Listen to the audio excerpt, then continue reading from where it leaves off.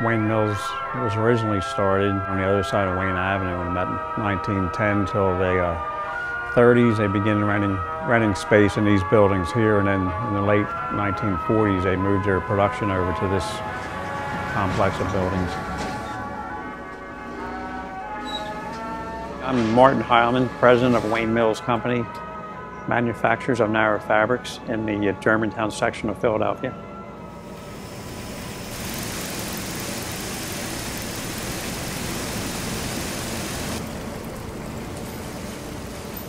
Weaving, I guess, is a trade that's been around for centuries.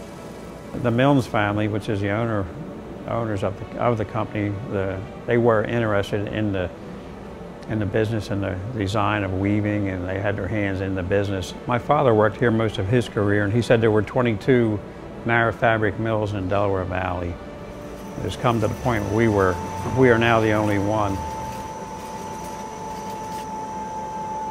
Wayne Mills was producing basically inexpensive cotton bindings, mostly for military uniforms and things like that. And it was a very competitive business because most of our textile products were produced in the States and a lot of it in the Philadelphia area. As business started moving offshore, a lot of the mills fell by the wayside, and I guess we're a survivor.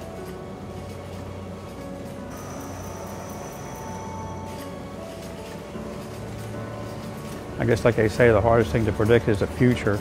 And at some of our board meetings, the subject was brought up back in the 60s and 70s about how long are we going to exist.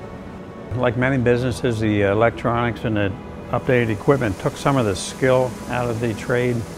Many of our employees have been here 25, 35 years. So most of our employees are long-term, and they're people that care about their jobs and are interested in making improvements in production and things like that. Hi, I'm Mary Jane, Quality Administrator at Wayne Mills Company.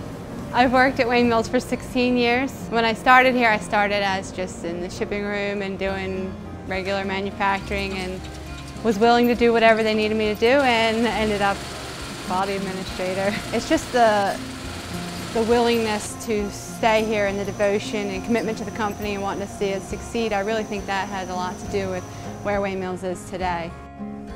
So our processes here start with a cone of yarn on a creel, which gets put onto a beam, which is like a giant spool of thread with very many ends depending on the tape that we're making from it.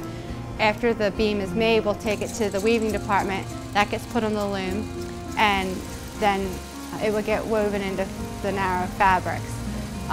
Once the narrow fabric is woven, we'll then cut it off and take it to the skeiner, who would wind it into large skeins to be taken to the dye house. In the dye house, it's put in the kettle from anywhere from 2 hours to 2 days, depending on the fabric and the color. Once the material is finished being dyed, it's then dried and taken to pull down. The material is pulled down into single end boxes. It is then finished with any variety of finishes. It can be a stiffener, softener, mildew resistant, flame retardant.